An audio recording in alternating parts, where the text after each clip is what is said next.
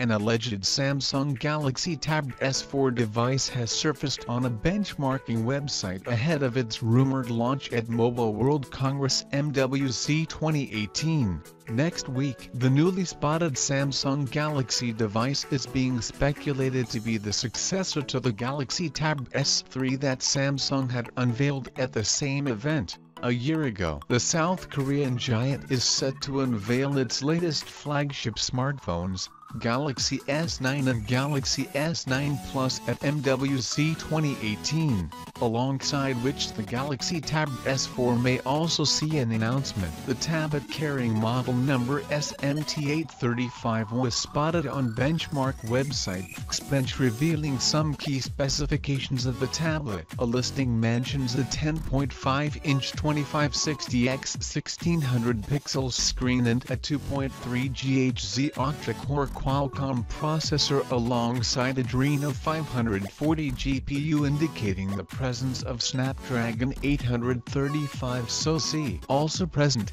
is 4 GB of RAM and 64 GB of inbuilt storage. Other features leaked of the Samsung Galaxy Tab S4 include a 12-megapixel rear camera, a 7-megapixel selfie camera. The tablet will reportedly run Android 8.0 Oreo. Connectivity options will include Wi-Fi, GPS, and Bluetooth. While the listing does not mention the name Samsung Galaxy Tab S4, it will be a good guess since the Samsung Galaxy Tab S3 had the model number SMT825 and the Samsung Galaxy Tab S2 had SMT815. It remains to be seen how much of an upgrade the latest version will be over the Galaxy Tab S3. Some of the people may already be disappointed with the possible Snapdragon 835 processor instead of the latest Snapdragon 845, which will come with the flagship smartphones. In comparison,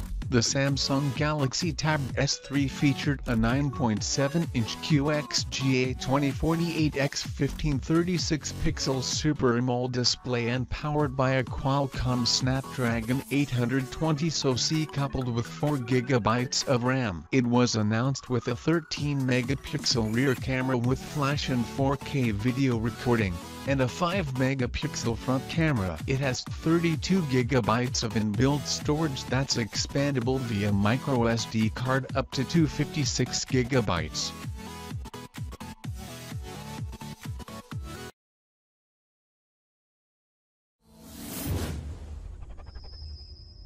Thanks for watching. Don't forget to like, share and subscribe our YouTube channel.